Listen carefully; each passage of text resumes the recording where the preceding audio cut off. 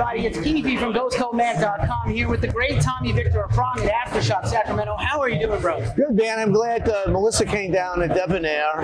That was a cool thing. She took some nice shots of us. Optic Monkey Images, Melissa Styles. Shout out. She did a great job. We're going to get that coverage up very soon. Probably before this interview. Thank you, bro. Joe helping out with the lighting. Joe. We're just stick to sound, bro. Just something you know about a bunch about from your past. I was telling that story about how we met when you were working sound at CB's, and I had a burgeoning band that was trying to be like a Baby Helmet or Prong, and rather not successful. But here I am today doing this. But yeah, man, awesome to have you here. You played with Prong earlier, playing with Danzig tomorrow. What's it like? Not a lot of American festival work for Prong, unless it's like Maryland Death Fest. I know, we haven't really. The Maryland Death Fest was a really good show. It was great. That was insane. And like I told Joe, I said, we played Maryland Death Fest. I go, what are you guys playing that for? I was like, we headlined, and it was smoking good. Like people going crazy. Ape shit. Yeah. That was like the Mosher stage dive stage. That was Baltimore insane. Stage, right? Yeah, it went crazy. And I was like, I think it was you guys, Helmet, Pig Destroyer, back to back, and it was mind blowing. Yes. So that was a really good night. But what was the question again? No, we haven't. No, we never get presents. I mean, like, we're not on we're on a European label, and like we're like no one knows what Prong really is. So we get we get passed over a lot. You know, like that's really the story of our lives on this whole thing. So yeah, we haven't done that. This is. I mean, we were very excited about this thing, and I think it was great. I mean, hopefully they'll have us back. I think they would. And Danny Wimmer festivals, these are all great. We've covered a bunch of them in the past with Ghost Code, and super excited for Danzig. I wasn't sure I was going to get to see this tour. Are we getting a greatest hits Danzig set tomorrow? Or are we still getting a Danzig 2? No, Danzig 2 is a specialty show or group of shows. So, but this is greatest hits live. Awesome. All right, we'll take the Danzig hits.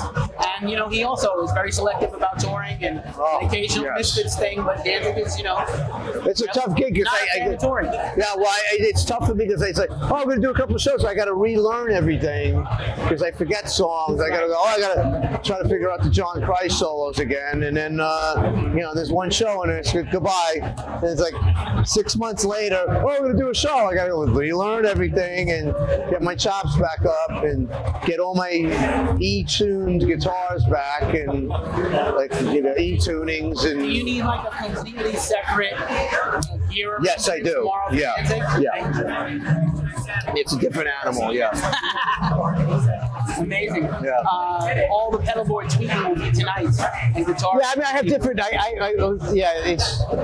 got that down already, so that I don't have to worry about. But it's a whole different arsenal of guitars for Danzig. So yeah. Of course. Yeah, man. We look forward to. You always do justice to Danzig stuff. I try. Really it's hard. His longest running person of the last decade or more.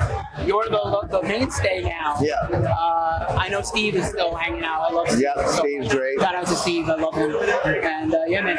One thing I wanted to talk to you about specific to this festival is I don't know if you're familiar with it. I know you paint and do a lot of art. The last Prong album cover. They have a really cool charity thing here, punk rock and paintbrushes, which I was wondering if you checked it out or if they had it. I didn't have a time.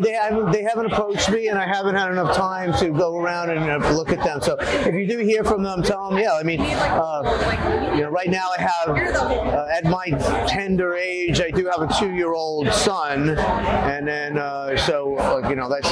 that's interfered with my artistic pursuits a bit. But eventually I'll get back into it again. Yeah, your work is fantastic. Oh, thanks. I'm a fan, and I know we had talked in the past. I would definitely I was thinking about that today. That I was going I don't do enough charitable things in my life, that I would be interested in that. So that's a good idea. I'll put the bug in their ear when I talk to them later. Yeah, you got my email address. I do have your email address, and that's not a flex. That's just for business. But we'd be good friends. I've always, I'm a fan, but I'm a good friend. I think people know me, my spirit. But Anyway, it's not all about me all the time. No, sometimes. no.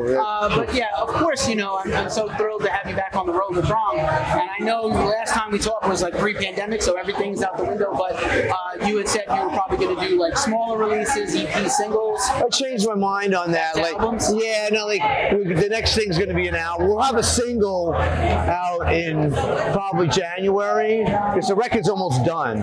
So, and then in January we'll have a single out. We're touring in Europe over there with that Life of Agony. Oh, so good. So that single, and then the album will come out a little bit after that, whenever like the pressing plans can fit it in now, and then we'll probably do selective festivals in Europe, you know, after that. Oh, I imagine there'll be a lot of demand. Those shows were mostly sold out in Europe. Did Dog I know it's Dog hard open to. those shows? Huh? Did Dog Eat Dog open some of those shows or festivals? Are they coming up? I thought they were. They did like a run, or maybe it got. They do really well. I mean, they've been doing really well. So, no, but yeah, we Jersey. interviewed Dan not too long ago. Jersey guys, man. And you're back on the East Coast. Yeah, I live in Long Island. Oh, amazing! Yeah. All right, shout out to Long I mean, Queens Long is. Island. Long Island. Queens is technically Long Island, but you know. Yeah, sort of. Yeah. I always thought it was like a weird. There's no delineation. It's not like the Bronx where I'm from. We're just like north of like the fucking the Bronx is upstate New York. Yeah, basically. It's basically hell. But I love my home. I love my home. I'm right from the Bronx Zoo, baby.